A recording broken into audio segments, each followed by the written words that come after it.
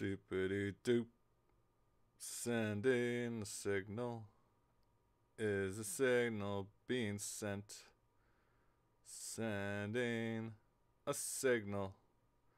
Is a signal being sent? Maybe. Checking the sound. Oh, my sound's off. That'll explain why. Cool. Well, it looks like it works now. Hello, everyone. It is... Oh, it was a long weekend this weekend, so I don't even know what day it is anymore. It is Thursday, February, some day in February. Welcome to a late evening, regular time, wrong day of Shaggy Reads live. Continuing our me going through books on my shelf that are British for this month until I run out. We're reading a Neil Gaiman book. This is, with a split screen, Neil Gaiman's Trigger Warnings is a collection of short stories of, as it says there, fictions and distractions. Now, why do I have this book, you ask? Because, you know, I actually, I do once in a long blue moon read a book for my own enjoyment and entertainment. And Neil Gaiman's Coraline is one of the first books that I read on my own without it being, like, assigned to me or have to do it for something. I just kind of did it for fun, and it was so engaging and so gripping, and I just read the whole thing in one night by candlelight out in the countryside. And there was like a my own little short story of while reading this eerie story was it was in the darkness out in the night in cottage country, and while I was reading Neil Gaiman's Coraline by candlelight, I saw something in the distance waving at me, something in the bushes in the shadows, like this white blur waving back and forth at me like that. And I'm like, what the hell is that? A peacock? What the hell is that? It's like almost midnight, and it turns out it was a skunk, and it came all trotting right towards me all happily, and I just froze. And it went under my table, almost through my legs, like just under my tail, past my leg, and then into the backyard. And I was just staying still. And it was like a happy little skunk just on an adventure. And from then on, I've been in love with Neil Gaiman's writing. No, that's not the story. The point is, so why do I have this book, though? Because beyond that, I haven't really read too much of his other things, even though I generally kind of enjoy what he does.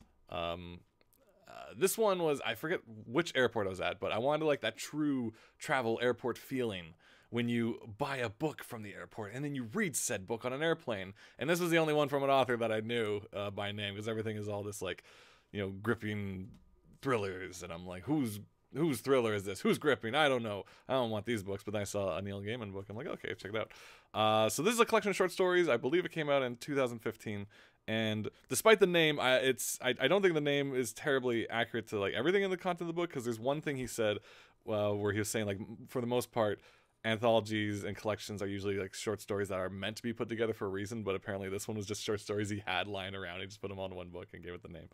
So I don't think there's anything to be concerned about with the title. I don't think there's anything that can, you know, cause said title trigger warning. So I think we should all be all right. But if not, I apologize in advance. Yeah. So let's take a quick look at this, and we'll debate if I should read in my Neil Gaiman voice. Because I've only done it once during the very first Shaggy Reads run, and it's not a very good impression. But maybe I'll just do it for his first short story, Making a Chair. But the only way I can get his voice is if I start with, "Hello, I'm Neil Gaiman. Hello." I think that's his voice. "Hello." It's a little deeper. "Hello, I'm Neil Gaiman." That's not what it is, but let's give it a go for this one. Other stories have other characters in it. I think this is just like a short poem. Today, hello, I'm Neil Gaiman. We're never going to get through this. I apologize in advance. Today I intend to begin to write. Stories are waiting like distant thunderstorms, grumbling and flickering in the gray horizon. And there are emails and introductions and a whole damn book about a country. Hello, I'm Neil Gaiman. I think that's his voice. I'm sorry, Neil. You're such a better writer than me, and this is what I do to you. And a country and a journey and belief. I'm here to write. I made a chair. I opened a I'm tripping over my own voice doing this. I opened a cardboard box with a blade. I assembled the blade, removed the parts, carried them carefully up the stairs. Functional seating for today's workplace. I preserved 5 casters into a base. Learn that they press in well with most satisfying pop. Attached an armrest with the screws. Puzzling over the left and the right of it. I'm like dangerously on the edge of a knife of falling into Kermit territory, so I gotta be very careful. The screws not being what they should be, as described in the instructions, and then the base beneath the seat, which attached to the 640mm screws that were puzzling 645mm screws. Then the headpiece of the chair back to the seat, which is where the problems start. In the middle, screw on either side declines to penetrate the thread. This all takes time. Orson Welles is Harry Lime on an old radio, and I assemble my chair. Orson meets a dame, and a crooked fortune teller, and a fat man, and a New York gang boss in exile, and has slept with the dame, solved the mystery, read the script, and pocketed the money before I assembled my chair. Making a book is a little like making a chair. Perhaps it ought to come with warnings, like the chair instructions. A folded piece of paper slipped into each copy, warning us only for one person at a time. Do not use as a stool or a stepladder. Failure to follow these warnings can result in serious injury.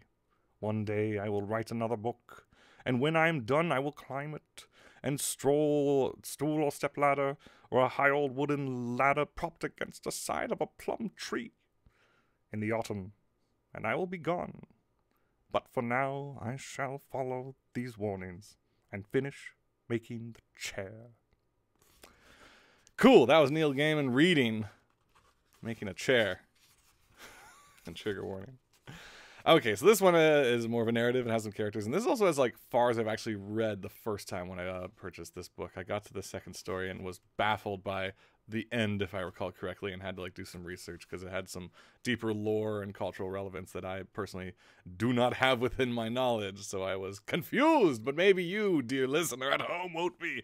But we can do some voices for this one. I'll do some standard ones, but if you guys have any character voices you want me to attempt down the road for some of the other stories, if we make to them within the hour, I'll give it my dang diggity best. But we'll kick off with A Lunar Labyrinth. We were walking up a gentle hill on the summer's evening. It was gone 8:30, but it still felt like mid-afternoon. The sky was blue. The sun was low on the horizon, and it splashed the clouds with gold and salmon and purple gray. "So how did it end?" I asked my guide. "It never ends," he said. "But you said it's gone," I said. "The maze." I had found the Lunar Labyrinth mentioned online, a small footnote on a website that told you what was interesting and noteworthy wherever you were in the world. Unusual local attractions, the tackier and more man-made, the better. I do not know why I'm drawn to them. Stoneless henge made of cars, or a yellow school bus, polystyrene models of enormous blocks of cheese, unconvincing dinosaurs made of flaking powdery concrete, and all the rest. I need them, and they give me an excuse to stop driving, wherever I am, and actually to talk to people. I have been invited to people's houses and into their lives because I wholeheartedly appreciated the zoos they made from engine parts, the houses that they built from tin cans, stone blocks, and then covered them on aluminum foil, the historical pageants made from shop window dummies, the paint on their faces flaking off, and those people, the ones who made the roadside attractions, they would accept me for what I am. "We burned it down," said my guide. He was elderly, and he walked with a stick. I had met him sitting on a bench in front of the town's hardware store, and he had agreed to show me the site of the Lunar Labyrinth had once been built upon. Our progress across the meadow was not fast. "The end of the Lunar Labyrinth. It was easy. The rosemary hedges caught fire and crackled and flared. The smoke was thick and drifted down the hill and made us all think of roast lamb." "Why was it called a Lunar Labyrinth?" I asked. Was it just the alteration, or alliteration, if that's a better word, that was actually written? He thought about this. "I wouldn't rightly know," he said. "Not one way or the other. We called it a labyrinth, and I guess it's just a maze." "Just amazed," I repeated. "There were traditions," he said. "We would start to walk in the day afternoon. Boop, beep." I usually say beep when I need to do an edit and audio recording, so beep. "Day after the full moon. Begin at the entrance, make your way to the center, and turn around and trace your way back. Like I say, we'd only start walking the day the moon began to wane. It would still be bright enough to walk. We'd walk in at any night the moon was bright enough to see by. Come out here, walk, mostly in couples. We walk until the dark of the moon. Nobody walked in the dark? Oh, some of them did. But they weren't like us. They were kids and they brought flashlights. Then the moon went dark. They walked it, the bad kids, the bad seeds, the one who wanted to scare each. I'm assuming it's going to say other on the next page. Other. For those kids, it was Halloween every month. They loved to be scared. Let's check if my level's all right. Some of them said they saw a torturer. What kind of torturer? The word had surprised me. You did not hear it often, not in conversation. Just someone who tortured people, I guess. I never saw him. A breeze came down towards us from the hilltop. I sniffed the air, but smelled no burning herbs, no ash, nothing that seemed unusual in a summer's evening. Somewhere there were gardeners. It was only kids then when the moon was dark. When the crescent moon appeared, then the children got younger. The parents would come up to the hill and walk with them. Parents and children. They'd walk the maze together to its center, and the adults would point up at the new moon, how it looks like a smile in the sky, a huge yellow smile with little Romulus and Remus, or whoever the kids were called. They'd smile and laugh and wave their hands as if they were trying to pull the moon out of the sky and put it on their little faces. Then as the moon waxed, the couples would come, young couples would come up here courting, and elderly couples comfortable in each other's company, and ones whose courting days were long forgotten. He leaned heavily on his stick. Not forgotten, he said. You never forget. It must be somewhere inside you, even in the brain, as forgotten perhaps the teeth remember, or the fingers. Did they have flashlights? It's interesting it says flashlights, though. Is this guy American? Because it would have been a torch if it was British. Maybe. Some nights they did. Some nights they didn't. The popular nights were always the nights when no clouds cover the moon, and you could just walk the labyrinth. And sooner or later, everybody did. As the moonlight increased day by day, night by night, I should say. The world was so beautiful. They parked their cars down there, back where you parked yours at the edge of the property, and they came up the hill on foot. Always on foot, except for the ones in wheelchairs or the ones whose parents carried them. Then at the top of the hill, some of them stopped to canoodle. They'd walk to the labyrinth, too. There were benches, places to stop as you walk in, and they'd stop and canoodle some more. You'd think it was just young ones canoodling, but the older folks did it too. Flesh to flesh. Thanks. You wouldn't hear them sometimes on the other side of the hedge making noises like animals. Oh, you would hear them, I guess. And that always was your cue to slow down or maybe explore another bench or the path for a while. Doesn't come by too often, but when it does, I think I appreciate it more now than it did then. Lips touching skin under the moonlight. Thanks, sir. How many years exactly was the lunar labyrinth here before it was burned down? Did it come before or after the house was built? My guide made a dismissive noise. After or before, these things all go back. They talk about the labyrinth of Minos, but that was nothing by compared to this. Just some tunnels with a horn-headed fellow wandering lonely and scared and hungry. He wasn't really a bullhead, you know that. How do you know? Teeth. Bulls and cows are remnants. Ruminants. They don't eat flesh. The Minotaur did. I hadn't thought of that. People don't. The hill was getting steeper now. I thought, there are no torturers, not any longer. And it was, and I was no torturer. Okay, I still don't appreciate when words get split at the end of a page and put onto the other page. It's really hard to read. Let's just press that enter button, why don't we? Let's just indent that bad boy. But all I said was, how high were the bushes that made up the maze? Were they real hedges? Oh, they were real. They were high as they needed to be. I didn't know how high rosemaries grew in these parts. I didn't. I was far from home. We have gentle winters. Rosemaries flourish here. So why exactly did the people burn it all down? He paused. You'll get a better idea of how things lie when you get up to the top of the hill. How they lie? At the top of the hill. The hill was getting steeper and steeper. My left knee had been injured the previous winter in a fall on the ice, which meant I could no longer run fast, and these days I found hills and steep extremely taxing. With each step, my knee would twinge, reminding me angrily of its existence.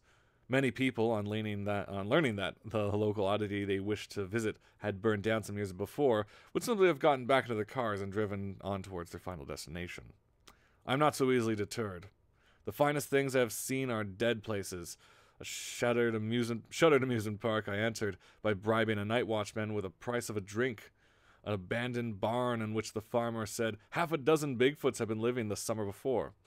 He said they howled at night and that they stank, but that they had moved on almost a year ago. There was a rank animal smell that lingered in that place, and it might have been coyotes. When the moon waned, they walked to the lunar labyrinth with love, said my guide. But it waxed, and they walked with desire, not with love. Do I have to explain the difference to you? The sheep and the goats? I don't think so. The sick came too, sometimes. The damaged and the disabled came, and some of them needed to be wheeled through the labyrinth or carried. But even they had to choose the path they traveled, not the people carrying them or wheeling them. Nobody chose their paths but them. When I was a boy, people called them cripples. I'm glad we don't call them cripples any longer. The lovelorn came too. The lone, the lunatics, they were brought here sometimes. Got their name from the moon. It was only fair the moon had a chance to fix things. We were approaching the top of the hill. It was dusk. The sky was the color of wine now, and the clouds and the west glowed with the light of the setting sun, although from where we were standing, it had already dropped below the horizon. You'll see when we get up there. It's perfectly flat at the top of the hill. I wanted to contribute something, so I said, where I come from 500 years ago, the local lord was visiting the king, and the king showed off his enormous table, his candles, his beautiful painted ceiling, and as each one was displayed, instead of praising it, the lord simply said, I have a finer and bigger and better one. The king wanted to call his bluff and told him that the following month he would come and eat this table bigger and finer than the king's, lit by candles and candle holders bigger and finer than the king's, under a ceiling painting bigger and better than the king's. My guide said, did he lay out a tablecloth on the flatness of the hill and have 20 brave men holding candles? And did they dine beneath God's own star? The boss have him imprisoned and tortured? Asked my guide. That's what happened in the version of the story they tell hereabouts. They say that the man never even made it as far as the Cordon Bleu desert. His ship had whipped up. They found him on the following day with his hands cut off, his severed tongue placed neatly in the breast pocket, and finally a bullet hole in the forehead. Here? On the house back there? Good Lord, no. They left his body on the nightclub over in the city. I was surprised how quickly dusk had ended. There was still a glow in the west, but the rest of the sky had become night, plum purple in its majesty. This is him talking. The days before the full of the moon in the labyrinth, he said. They were set aside with for the infirm and those in need. My sister had a woman's condition. They told her it would be fatal if she didn't have her insides all scraped out, and then it might be fatal anyway. Her stomach had swollen up as if she was carrying a baby, not a tumor, although she must have been pushing 50. She came up when the moon was a day from full, and she walked the labyrinth, walked it from the outside in, the moon's light, and she walked it from the center back to the outside with no false steps or mistakes. What happened to her? She lived, he said shortly. We crested the hill, but I could not see what I was looking at. It was too dark. They delivered her of the thing inside her. It lived as well for a while. He paused. Then he tapped my arm. Look over there. I turned and looked. The size of the moon astonished me. I know it's an optical illusion that the moon grows no smaller as it rises, but it grows no smaller as it rises. But the moon seemed to take up so much of the horizon as it rose that I found myself thinking of the old Frank Frazetta paperback covers where men with their swords raised would be silhouetted in front of the huge moons, as I remembered paintings of wolves hallowing on high tops, black cutouts against the circle of snow-white moon that framed them. The enormous moon that was rising was a creamy yellow of freshly churned butter. Is the moon full? I asked. That's a full moon, all right. He sounded satisfied. And there's the labyrinth. We walked towards it. I had expected to see ash on the ground or nothing. Instead, on the buttery moonlight, I saw a maze, complex and elegant, made of circles and whorls inside of a huge square. I could not judge distance properly in that light, but I thought that each side of the square must be 200 feet or more.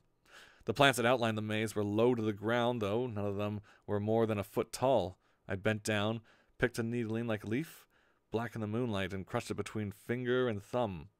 I inhaled and thought of raw lamb, carefully dismembered, then prepared and placed in an oven on a bed of branches and needles that smelled just like this. I thought you people burned this to the ground, I said. We did. They ain't hedges, not any longer. But things grow again in this season. There's no killing some things. Rosemary's tough. Where's the entrance? You're standing in it, he said.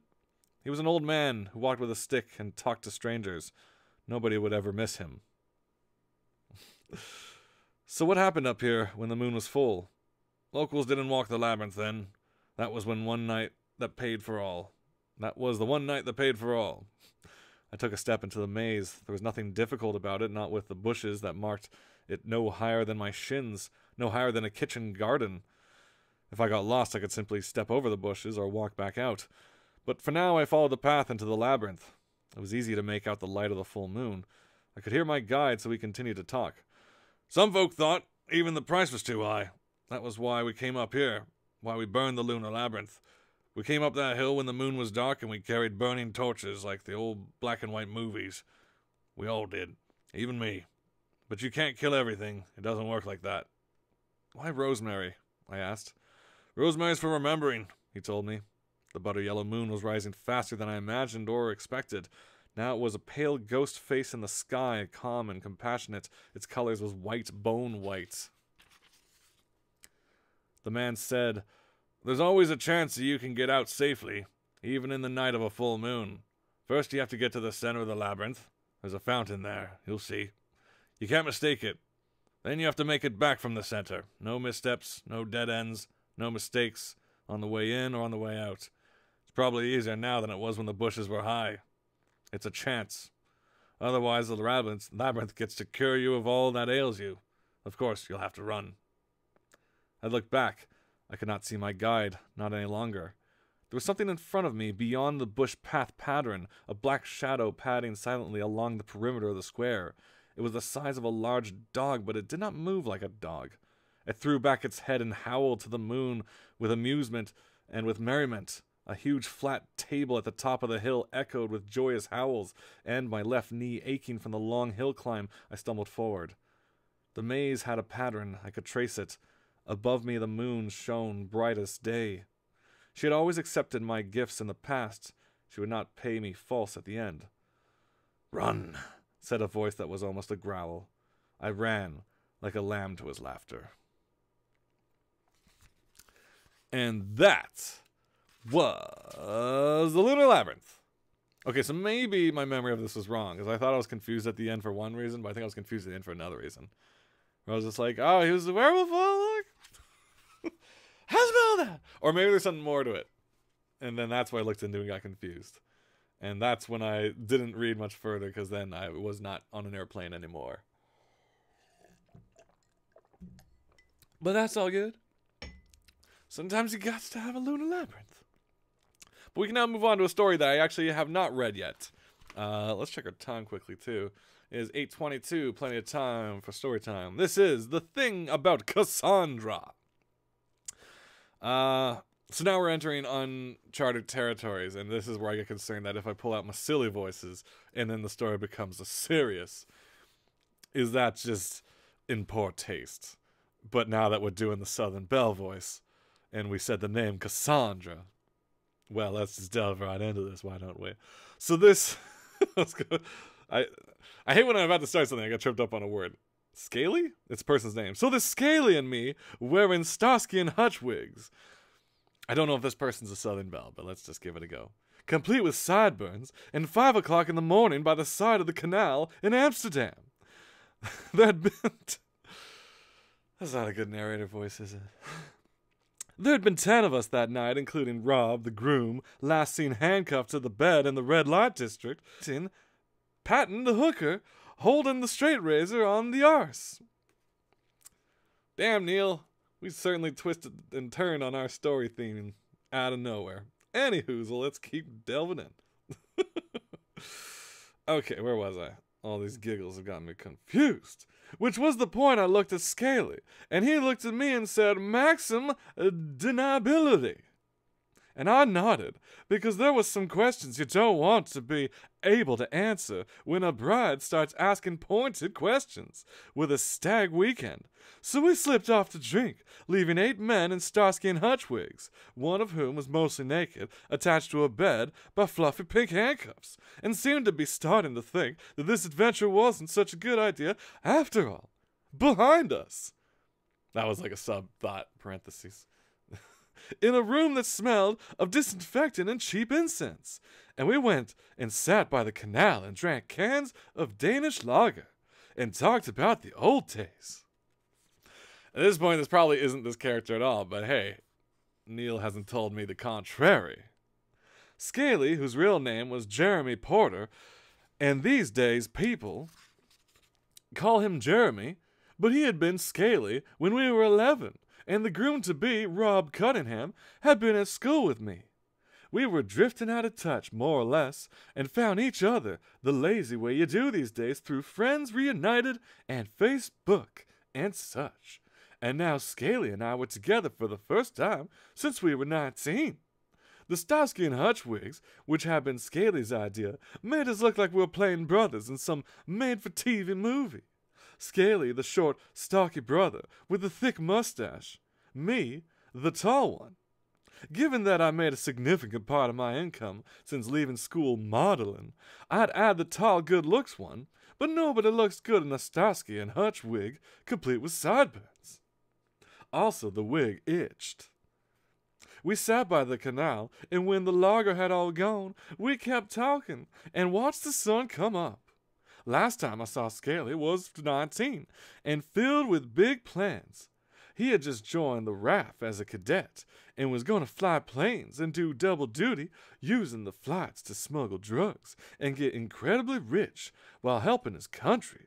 It was the kind of mad idea he used to have all the way through school. Usually the whole thing would fall apart. Sometimes he'd get the rest of us into trouble on the way. Now, 12 years later, his 6 months in the RAF ended early because of an unspecified problem with his ankle. Huh, now we're getting a theme. Ankles. He was a senior executive in a firm that manufactured double-glazed windows, and told me with a sincere... rewind. He told me with, since the divorce, a smaller house than he felt that he deserved, and only a golden retriever for company. He was sleeping with the woman in the double-glazed firm, but had no expectations of her leaving her boyfriend for him. Seemed to find it easier that way. All right, who's talking? Is that him talking? We need another voice now. I can't do Southern Belle for everybody. Well, I'll tell you what. All right, Southern gentleman, Colonel Sanders. Of course, I'll tell you what. I wake up crying sometimes. Oh, man, I'm sorry. Since the divorce, I'll tell you what. Well, you do. Well, you do. He said at one point, I could not imagine him crying. And anyway, he said it was a huge, Scaly grin. Whoa, that was Scaly. Okay, so Scaly's Colonel Sanders. I told him about me, still modeling, helping when out in a friend's antique shop to keep busy. More and more paintings and stuff. I was lucky. People bought my paintings. Every year would have a small gallery show at the Little Gallery in Chelsea. Ooh, I've been to Chelsea. Oh, so this guy's actually from New York then. Unless it's like England, Chelsea. Chelsea. No, it's not even a British accent. We got Black Sheep saying, I thought Neil Gaiman was just Southern law. No, I think he's pretty British. I think he's fairly British. This is just me, little old me being a goofster. Oh, man, it's just because I watched too many like Resident Evil 7 videos lately. Welcome to the family. Anyway, every year it would have a small gallery show at the Little Gallery in Chelsea. Ah, Chelsea. That's where Sleep No More is. If you haven't seen it yet, get yourself into some immersive theater. Start off with Sleep No More. Oh my gosh, we'll change your life. Been to New York like 6 times now because of that show. Anyway, neither here nor there. That was a distraction. We walked about the day, talked, another word. Anyway, we talked about the days that only Scaly seemed to remember when he and Rob and I had been on a team of 3. Inviolable. Inviolable. That's a word I don't know if I've ever run into. Inviolable. Unbreakable. We talked about the teenage heartbreak, about Coraline, Neil, sneaking in references to other books, Neil. Coraline Minton, who was now Coraline Keene and married to a vicar. About the first time we brazened our way into an 18 film, or rated R here in Canada. although neither of us could remember what the film actually was. Then Scaly said, I'll tell you what I heard from Cassandra the other day. Cassandra? Your old girlfriend. I'll tell you what. Cassandra, remember? No. The one from Riggett? You had her name written on you with your books. I must have looked particularly dense or drunk or sleepy, because he said, you must have met her on a skiing holiday. Oh, for heaven's sake. Your first shag, Cassandra. Oh, I said, remembering. Community Theatre in East London. Or maybe it is Chelsea, London, not Chelsea, New York. Well, go to London, because there's also immersive theater there. Right now there's some, like, boxing show where all the boxers and crowds are actually actors, and you're like, what? Anyway, I imagine that's the review. You should talk to her. Really? I think, I tell you what, reading between the lines of her message, she may still have a thing for you. She asked after you. I wondered how drunk he was, how drunk I was, staring at the canal in the early light. I said something, I forgot what. Then I asked whether Scaly remembered where our hotel was, because I had forgotten, and he said he had forgotten too, and that Rob had all the hotel details, and really we should go and find him and rescue him from the clutches of the nice hooker with the handcuffs and the shaving kit, which we realized would be easier if we knew how to get back to where we left him. And looking for some clue to where we had left Rob, I found a card. Why is this still one sentence? With the hotel's address on the back pocket. So we headed back there, and the last thing I did before I walked away from the canal was that whole strange evening was to put it Neil, got the easy periods in your commas, man. It hurts me, Neil. It floated. If you didn't catch it, I think something went in the canal, the wig.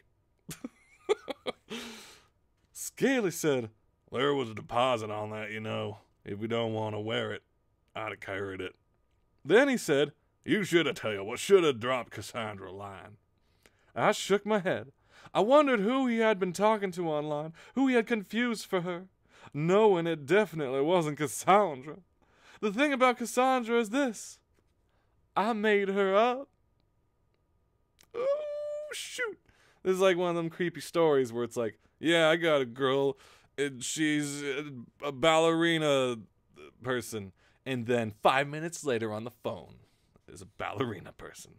There's like a Goosebumps book. Flashback. I was 15, almost 16.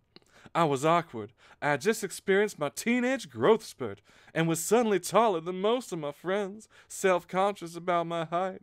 My mother owned and ran a small riding stables, and yes, this is a Southern Belle for stables involved. And I helped out there, but the girls, competent, horsey, sensible types, intimidated me. At home, I wrote bad poetry and painted watercolors, mostly of ponies and fields. At school, there were only boys at my school. I played cricket competently, acted a little, hung around with my friends playing records. The CD was newly around, but CD players were expensive and rare, and we had all inherited record players and hi-fis from parents or older siblings. If only you knew, the record is back better than ever and the CD's dead. The cassette is coming back. People love the mixtapes. When we didn't talk about music or sports, we talked about girls. Scaly was older than me, so was Rob. They liked having me as part of the gang, but they liked teasing me too. They acted like I was a kid, and I wasn't. They had both done it, you know what it is, with girls.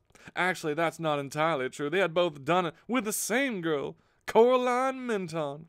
Famously free with her favors, and always up for it once, as long as the person she was with had a moped. I thought it had mopped. I'm like, damn, you mopped that floor really good.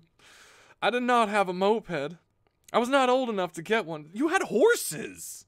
Yeah, well, my mother could not afford one. My father had died when I was small of an accidental overdose of anesthetic when he was in the hospital to have a minor operation of an infected toe. To this day, I avoid hospitals.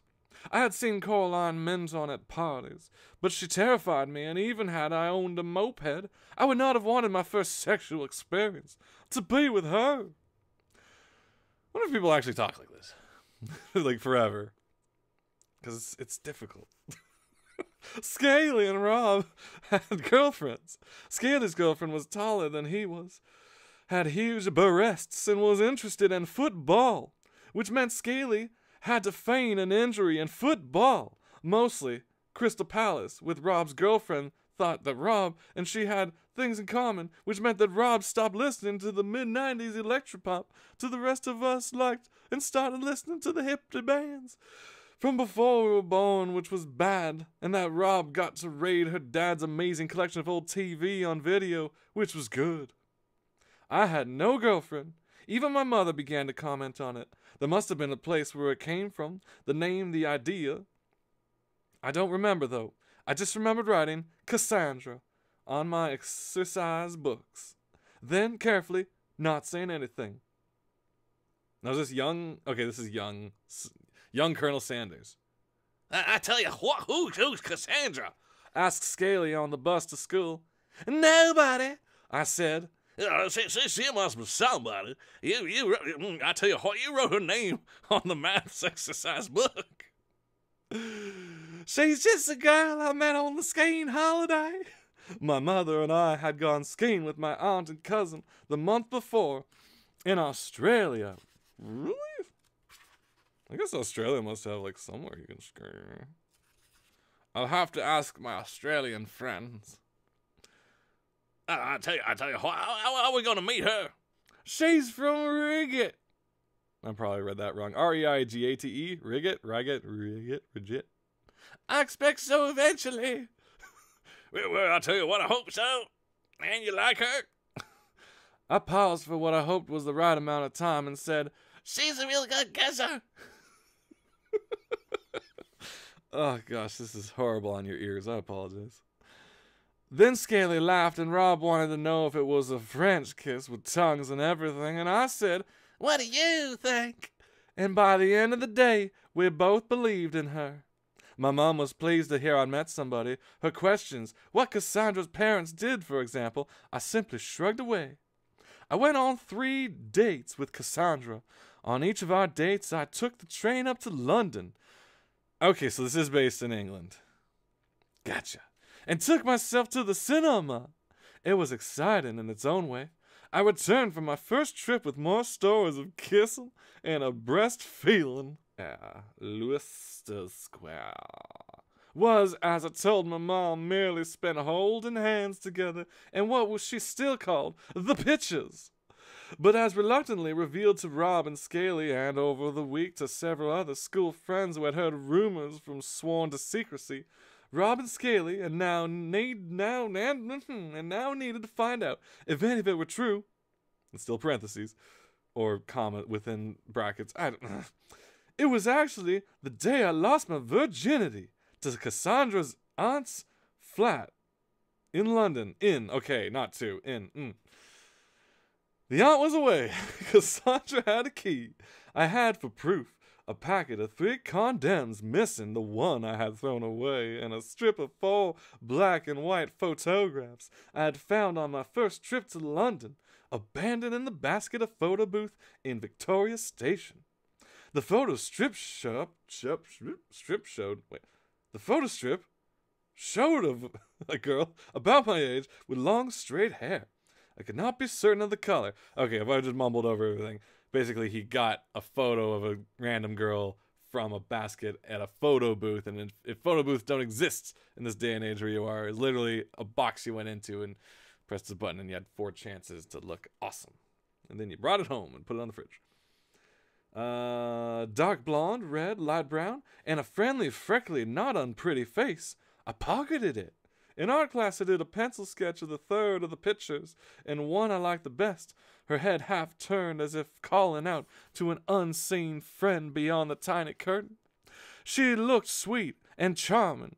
I would have liked her to be my girlfriend. I put the drawing up on my bedroom wall. Oh, we got something going on. Black Sheep said Australia has ski slopes, or do they mean New Zealand? Black Sheep also says, is this a time travel story? No, it's just a flashback to when our lead character, the Southern Belle voiced character, invented a girl who apparently does exist. Which will be the twist. Probably. After our third date, it was to see Who Framed Roger Rabbit. I came back to school with bad news. Cassandra's family was going to Canada. Finally! Finally, someone acknowledges we exist. A place that sounded more convincing to my ears than America. Something to do with her father's job, and I would not see her for a long time. We hadn't really broken up, but we were being practical. Those were the days when transatlantic phone calls were too expensive for teenagers. It was over. I was sad. Everyone noticed how sad I was. They said they would have loved to have met her, and maybe when she came back at Christmas. I was confident that by Christmas she would be forgotten. She was. By Christmas I was going out with Nicky Blevins, and the only evidence that Cassandra had ever been a part of my life was a name written on a couple of my exercise books, and the pencil drawing of her on my bedroom wall with Cassandra, February 19th, 1985, when I was born, written underneath it.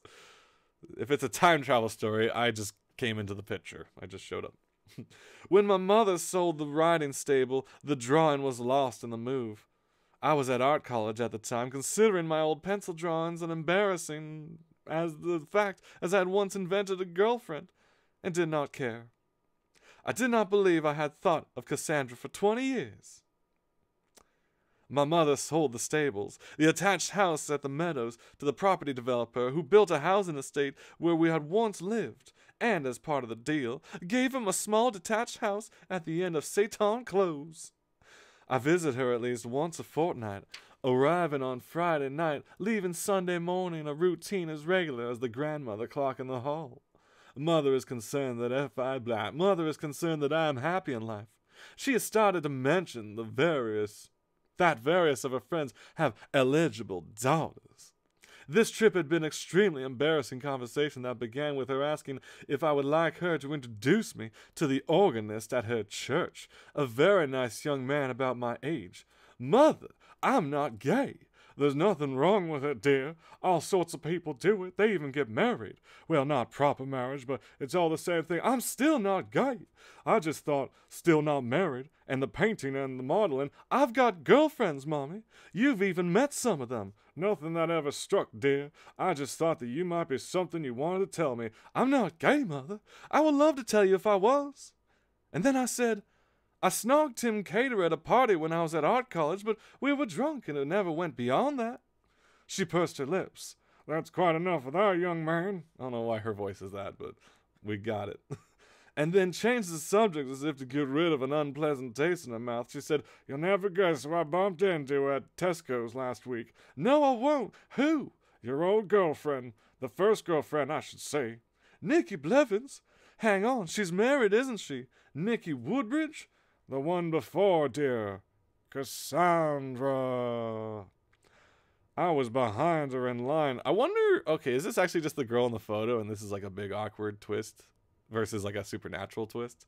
Because awkward twists, pretty likely in life.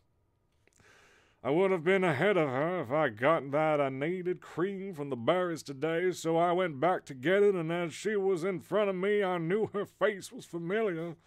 At first I thought she was Joni Simmons' youngest, the one with the speech disorder. Well, we used to call her Stammer, but apparently you can't say that anymore. But then I thought, I know where I know that face from. It was over your bed for 5 years, of course. I said, It's not Cassandra, is it? And she said, It is. And I said, You'll laugh when I say this, but this is the first time I actually heard the character's name. Stuart, that's the real name. Stuart Innes' mom. And she said, Stuart Innes, and her face lit up. Well, she hung around while I was putting my groceries in my shopping bag, and she said she'd already been in touch with your friend, Jeremy Porter, on Bookface, and they'd been talking about you. You mean Facebook? She was talking to Scaly on Facebook? Yes, dear. I drank my tea and wondered who my mother had actually been talking to. I said, "You're quite sure that that was Cassandra from over my bed?" "Oh, yes, dear. She told me about how you took her to Leicester. I still don't know that. Leicester Square. And how sad she was when she had to move to Canada." Okay, this is supernatural. This is supernatural now. Supernatural. Side note, the only other character I know to ever moved to Canada was the girl in Shenmue. She went to Canada. And then Ryu had to move boxes at the pier for the rest of the game. They went to Vancouver. I asked her if she'd ever met my cousin Leslie. He went to Vancouver. Because, you know, you just meet everyone in Vancouver after the war. But she said she didn't believe so, and it turns out that it's actually a big sort of a place. I told her about the pencil drawing you did, and she seemed very up to date on your activities. She was thrilled when I told her that you were having a gallery opening this week. You told her that? Yes, dear. I thought she'd like to know. Then my mother said, almost wistfully, "She's very pretty, dear. I think she's doing something in community theater." Then the conversation, I'm back, my voice, went over to the retirement of Dr. Dunnins, who had been our GP since before I was born, and how he was the only non-Indian doctor left in the practice, and how my mother felt about this. I lay in bed that night in my small bedroom at my mother's house, and turned over the conversation in my head. I am no longer on Facebook, and thought about rejoining to see who Scaly's friends were, and if this pseudo-Cassandra was one of them. But there were too many people I was happy not to see again, and I let it be certain that when there was an explanation, it would prove to be a simple one, and I slept. Man,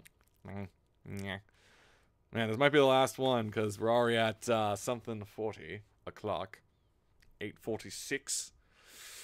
I wonder if I actually read this one already, because this does ring familiar. Parts of it, anyway.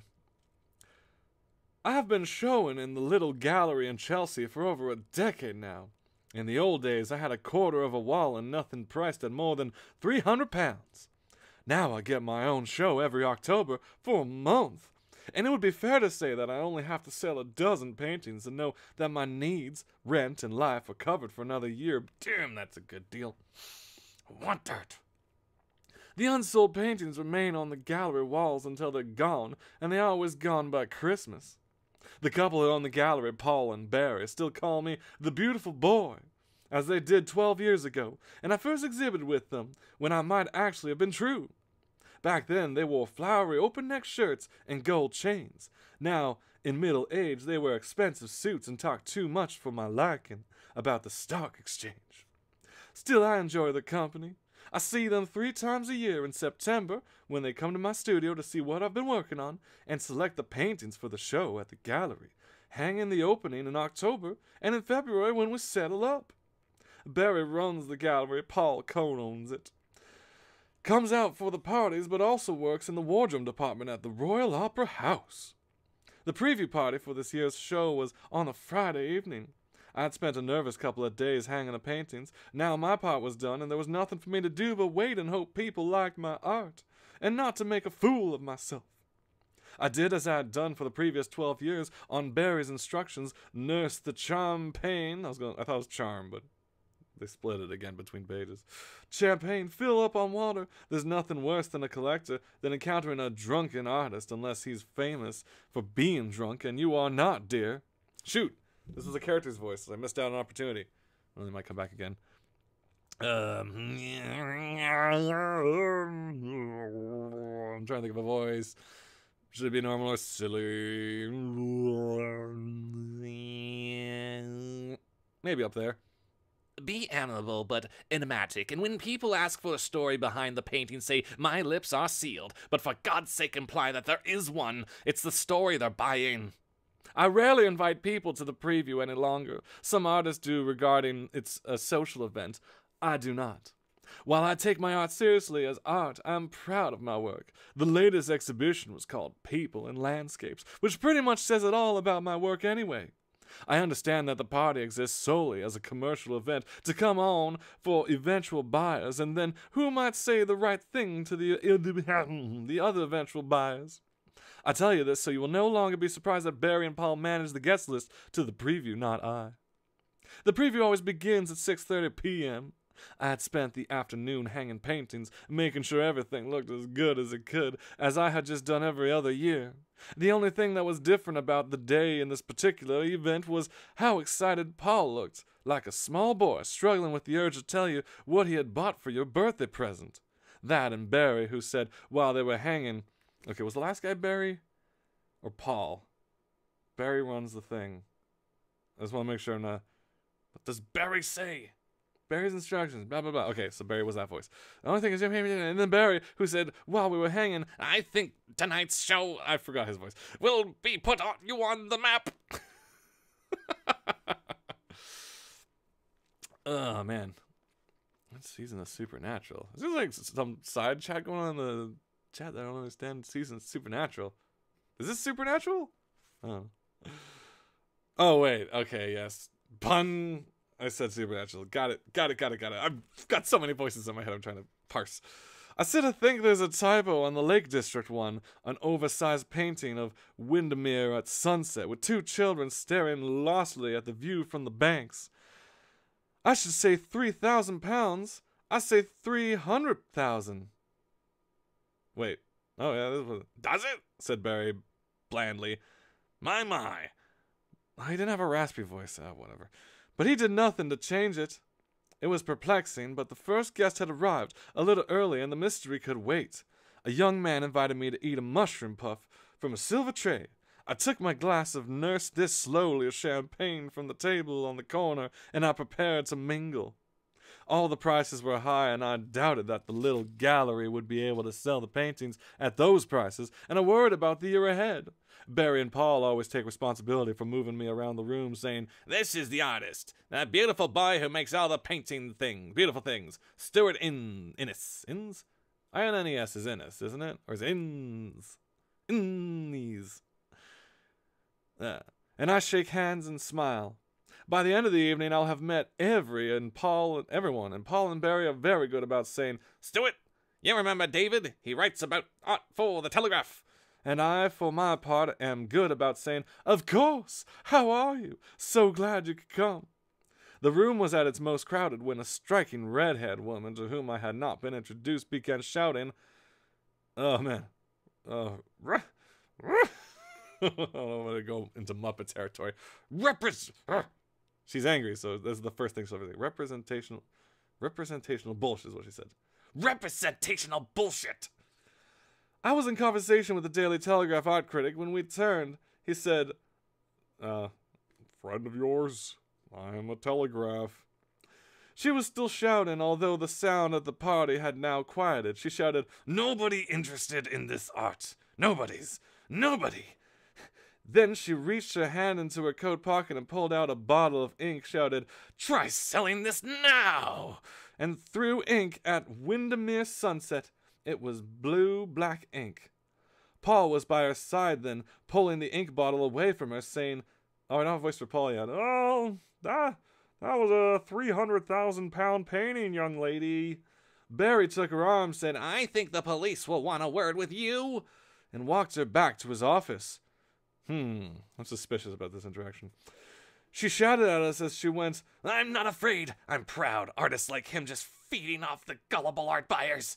You're all sheep. Representational crap. And then she was gone. And the party people were buzzing. They inspected the ink-fouled painting and looked at me. And the telegraph man was asking if I would like to comment on how I felt about seeing a 300,000-pound painting destroyed. And I mumbled about how I was proud to be a painter and said something about the transient nature of art. And he said he was surprised that tonight's event was an artistic happening in his own right. And we agreed that, artistic happening or not, the woman was not quite right in the head. Barry reappeared, moving from group to group, explaining that Paul was dealing with the young lady, and that her eventual disposition would be up to me. The guests were still buzzing excitedly as he ushered them out the door. Barry apologized as he did so, agreed that we lived in exciting times, explained that he will open at the regular time tomorrow. Shoot, Barry. That went well, He said when we went alone in the gallery. Well, that was a disaster. Stuart Innes, the one who had the 300,000-pound painting destroyed. I think you need to be forgiving, don't you? She was a fellow artist, even one in the different goals. Sometimes you need a little something to kick up you to the next level. We went into the back room. I said, whose idea was this? Oh, shoot. What was Paul's voice again? No, that was the telegraph. Paul. Shoot. Too many voices. I haven't plotted this out. Ours, said Paul. He was drinking white wine in the back room with a red-headed woman. Well, Barry's mostly. But I needed a good little actress to pull it off, and I found her. She grinned modestly. Managed to look both abashed and pleased with herself. If this doesn't get you the attention you deserve, beautiful boy, said Barry, smiling at me. Nothing will. Now, you're important enough to be attacked. The Windermere painting's ruined, I pointed out. Barry glanced at Paul and they giggled. Paul. Which one is which voice? Oh, God, Barry. It's already sold, ink splattered and all, for £7,500, Barry said. It's like I always say, people think that you're buying the art, but really, they're buying the story. Paul filled our glasses. And we owe it all to you, he said to a woman. Stuart, Barry, I'd like to propose a toast to Cassandra. Cassandra, we repeated, and we drank. This time I did not nurse my drink, I needed it. Then, as the name was still sinking in, Paul said, Cassandra, this ridiculously attractive and talented young man is, as I'm sure you know, Stuart Innes. Huh. I know, she said. Actually, we're very old friends. No, not that old. I was going for mystery, and then I went into, like, old wizard. We're very, okay, we could do that. Old friends. Do tell, said Barry. Well, said Cassandra, 20 years ago, Stuart wrote my name in his maths exercise notebook. Okay, when they said exercise books, I thought it was like, you know, getting swole books. But they meant math. Get your brains swole. Read your exercise books, I guess. Whatever. She looked like... it's me again. She looked like the girl in my drawing, yes. Or like the girl in the photograph, all grown up, sharp-faced, intelligent, assured. I'd never seen her before in a day of my life. Hello, Cassandra, I said. I couldn't think of anything else to say. Okay. Mysteries. Oh, man, it's 8:58. Okay, it's only like 3 or 4 more pages, so we can wrap this one up. But this will be the end of Trigger Warnings, so enjoy while it lasts and go buy a copy if you want the rest. Yum, yum, yum, yum. Okay. We were in the wine bar beneath my flat. They serve food there, too. It's more than just a wine bar. I found myself talking to her as if she was someone I'd known since childhood, and I reminded myself she wasn't. I'd only met her that evening. She still had ink stains on her hands. We had glanced at the menu, ordered the same thing, the vegetarian mez. And when I had arrived, both started at the dolmades, with the dolmades. Then moved on to the hummus. You don't know what dolmades are? Dolmades? Read fast. Oh, God, here we go. Speed run, kids. Time to blast through this. It was not the first thing I had said. Wait, shit. Okay, here we go. First, we had talked about her community theater, how she has become friends with Paul, and offered to her £1,000 for the evening show, and how she had needed the money, but mostly said to him, because it sounded like a fun adventure. Anyway, she said she shouldn't say no. When she heard my name mentioned, she thought it was fight. That was when I said it. I was scared she would think I was mad. And I said it. I made you up. No, you didn't. No, I'm not an old man. No, you did. No, she said. You didn't. I mean, obviously you didn't. I'm really here. There, she said. Would you like to touch me? Oh, geez. I make a snarky comment at this point, but I can't even think right now. I'm reading too fast. I looked at her. Her face was the posture in her eyes. She's everything I ever dreamed of in a woman. Everything I'd ever miss in a woman. Yes, I said, very much. Let's eat a dinner first. She said, I said it, I don't know. Then she said, how long has it been since you were with a woman? No, she said that, how long has it been since you were with a woman? And I protested, I have a girlfriend. And she said, no, what's the last one? I tried to remember. Was it Bridget? Was it stylist in the agency? We'll calm down for half a second. 2 years, I said, perhaps 3. I just haven't met the right person yet. You did once. She said. She opened her handbag then. Wait, that's me narrating it. A big floppy purple thing. Pulled out of a cardboard folder. Then it removed a piece of paper, taped beneath the corners. See? I remember it. How could I not? It had hung above my bed for years. She was looking around as if talking to someone beyond the curtain. Cassandra, it said. February 19th, 1985. Side note, I was born that year. Anyway, it doesn't really matter. As a sign, Stuart Inns. There was something at the same time embarrassing and heartwarming about seeing your handwriting from when you were 15. Okay, we can do this. This is just one page. What am I doing? I came back from Canada in 89. She said my parents' marriage fell apart out there in Canada. Canada does that to marriages. I don't know. Then Mom wanted to come home. I wondered about you, what you were doing, and I went to your old address. The house was empty, windows were broken, and it was obvious nobody lived there anymore. They knocked down the riding stable already. They made me so mad. I loved horses as a girl, obviously, but I walked through the house until I found your bedroom. It was obviously your bedroom, although the furniture was gone. It smelled like you, and there was still pinned to the wall. I didn't think anyone would miss it. She smiled. Who are you? Cassandra Krillis, age 34, former actress, failed playwright, now running a company theater in Norwood, drama therapy, hall for rent, 4 plays a year, plus workshops, and a local pantro. Who are you, Stuart? You know who I am. Then, you know I never met you before, don't you? She nodded. She said, poor Stuart. You live just above here, don't you? Yes, it's a bit loud sometimes, but it's handy for the tube, and the rent isn't painful. Let's pay the bill and go upstairs. I reached out to touch the back of her hand. Not yet, she said, moving her hand away before I could touch her. We should talk first. She went upstairs. I like your flat, she said. I like exactly. Wait, let's do that again. It looks exactly like the kind of place I imagine you being. Imagine you being. That's the word sentence. Okay. It's probably time to start thinking about getting something a bit bigger, I told her. But it does me fine. This good light out of the back of my studio. You can't get that effect out at night, but it's great for painting.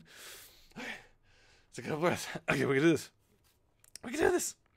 It's strange bringing someone home. It makes you see the place as you live as if you've not been there before. There are 2 oil paintings of me in the lounge from my short-lived career as an artist. Model, I did not have the patience to stand for a pose for very long. A failing, I know. A blown-up advertisement photo of me and a little kitten. And the loo. Of course, book covers with me on it, romance covers mostly, over the stairs. I showed her the studio, and then the bedroom. She exclaimed that Edwardian barber's chair, and I was rescued from the ancient place that closed down in Shoreditch. As you may know, all British locations trip me up. She sat down on the chair, pulled off her shoes. Okay, I got this. Who was the first grown-up you liked? She asked. Odd question. My mother, I suppose. Don't know why. Don't know. Why? 2 separate thoughts. I was 3, perhaps 4. He was a postman called Mr. Posty. He'd come to his little post van to bring me lovely things, not every day, just sometimes, brown paper packages with my name on it, and inside there'd be toys or sweets or something. He had a funny, friendly face with a knobbly nose, and he was real. He sounded like someone a kid would make up. He drove a post van inside the house. It wasn't very big. She began to unbutton her blouse. It was cream-colored, still flecked with splatters of ink. What's the first thing you actually remember, not something you were told or did, that you really remember? Going to the seaside when I was 3 with my mom and my dad. Do you remember it? Or do you remember being told about it? I don't see what the point of this is. She stood up, wiggled, stepped out of her skirt. She wore a white bra, dark green panties, frayed, very human, not something you would wear to impress a new lover. I wondered what her breasts would look like. I'm mature, I could do this. When the bra came off, I wanted to stroke them, to touch them with my lips. She walked from the chair to the bed, where I was sitting. Lie down now, on the side of the bed. I'll be next to you. Don't touch me. I laid down, my hands on my sides. She looked down at me. She said, "You're so beautiful. I'm not honestly sure whether you're my type. You would have been if I was 15, though. Nice and sweet and unthreatening, artistic. Ponies. A riding stable. And I bet you never make a move on a girl unless you're sure she's ready, do you?" The story started in, like, Amsterdam, didn't it? Anyway. No, I said. It's just we come so far, I feel like. Such a journey. I don't suppose that I do. She lay down beside me. "You can touch me now," said Cassandra. How far are we? Oh, man. All right, brace yourselves. Last 2 pages and a half. I had started thinking about Stuart again last night. Oh. Ooh. Wait. Oh, if I think what happened, my voice might ruin this. I started thinking about Stuart again last year. Stress, I think. Work was going well up to this point. I had broken up with Pavel, who may or may not have been an actual bad hat, although he certainly had his fingers in many dodgy East European pies, and I was thinking about internet dating. I had spent a stupid week joining the kind of website that links you to old friends, and from there it was no distance to Jeremy Scaly Porter and to Stuart Innes. Twist? I don't think I could do it anymore. I lacked the single-mindedness, the attention to detail, something else you lose when you get older. Mr. Potsy used to come in his van, and my parents had no time for me. He would smile, his big, know-me smile, wink an eye at me, hand me a brown paper parcel with Cassandra written on it in big block letters, and inside would be a chocolate or a doll or a book. His final present was a pink plastic microphone, and I would walk around the house singing into it, pretending to be on TV. It was the best present I'd ever been given. My parents did not ask about the gifts. I did not wonder who was actually sending them. They came from Mr. Posty, who drove his little van down the hall and up my bedroom door and always knocked 3 times. I was a demonstrative girl, and the next time I saw him, after the plastic microphone, I ran to him and threw my arms around his legs. It's hard to describe what happened then. He fell like snow or like ash. For a moment I'd been holding someone, then there were just powdery white stuff and nothing. I used to wish that Mr. Posty could come back after that, but he never did. He was over. After a while, he became embarrassing to remember. I had fallen for that.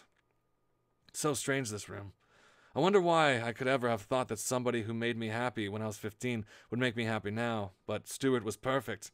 The riding stable with ponies, the painting which showed me as he was sensitive, and the inexperience with girls so I could be his first, and how very, very tall, dark, and handsome he would be. I liked the name, too. It was vaguely Scottish and, to my mind, sounded like the hero of a novel. I wrote Stuart's name in my exercise books. I did not tell my friends the most important thing about Stuart. That I had made him up.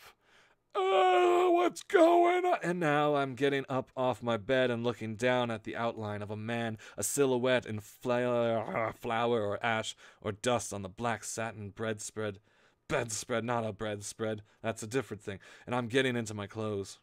The photographs on the wall are fading too. I didn't expect that. I wonder what will be left of his world in a few hours.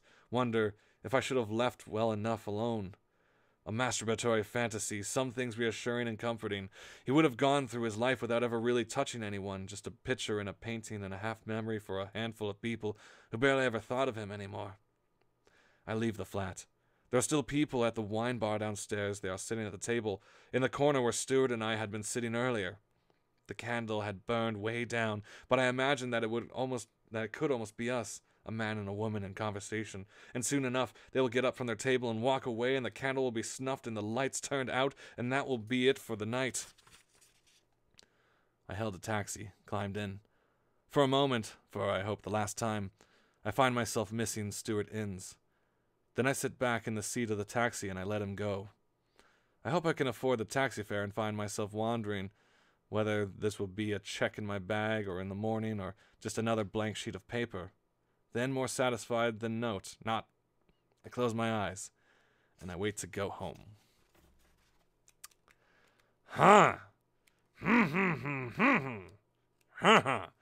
The Thing About Cassandra. That is the third story in the collection by Neil Gaiman. Trigger warning. Interesting one. I don't know if we want to like dissect it to be like, was Stewart imaginary all along? Did she make up the story? But hey, is that not what stories are for? Us to dissect and have book clubs about?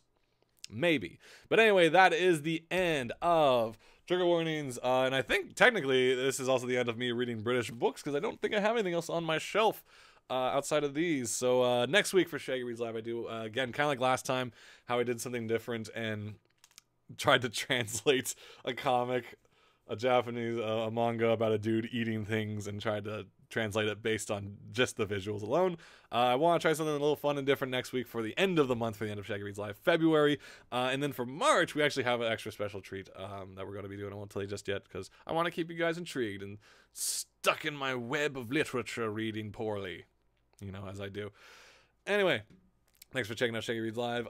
If you're in the Toronto area, I'm just going to throw out a quick promotion. Last night I went to the show, the live performance by Sex T-Rex called Crime After Crime After Crime. If you haven't seen enough live theater, or have seen enough and are like, pshaw, what more can the theater do to surprise me? Please do go see Crime After Crime After Crime After Crime by Sex T-Rex. These guys, they are one of the funnest improv troops, plus just theater, and this is a scripted show. There's probably like a couple improv gags here and there, but it is a scripted show. It is phenomenal. Please do go. It's also a speakeasy, so please do like dress up in like some era clothing, be like the 50s, the 70s, or the 90s, and have some fun. I went last night on the opening night. It was phenomenal. It goes until Sunday, and it's up in like DuPont in Ossington area, DuPont and Dufferin. Definitely worth checking out. Bring your friends. Get your tickets at on Brown Paper Bag. Brown Paper Bag is where you buy them, but go to sextrex.com or whatever their website is, and check it out. Totally worth your time, and it may open up. If you haven't done any live theater, attended any live shows, this is a great place to start. They are very fun to see. So that's my shout out for the week. Thanks for joining me on Shaggy Reads Live this February evening, and I'll see you guys next week. I'm going to hold off on hitting the stop button, because I'm never certain if it like cuts out the feed, so I'm just gonna do this for 10 seconds. 1.